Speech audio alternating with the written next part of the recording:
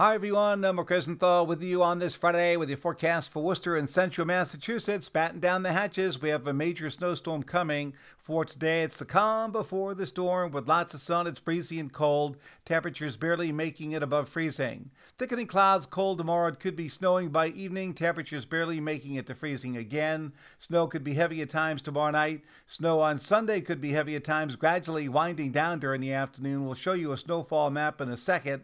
Monday's fine. Tuesday, increasing clouds, then a big rain and windstorm here for Tuesday night into early Wednesday. How much snow are we going with? Well, let's bring on the snowfall map for you. I think a solid 6 to 12 inches of snow from Worcester to Boston to Springfield. The plows will be out, so be prepared, folks. That's my forecast. I'm Mark Rosenthal.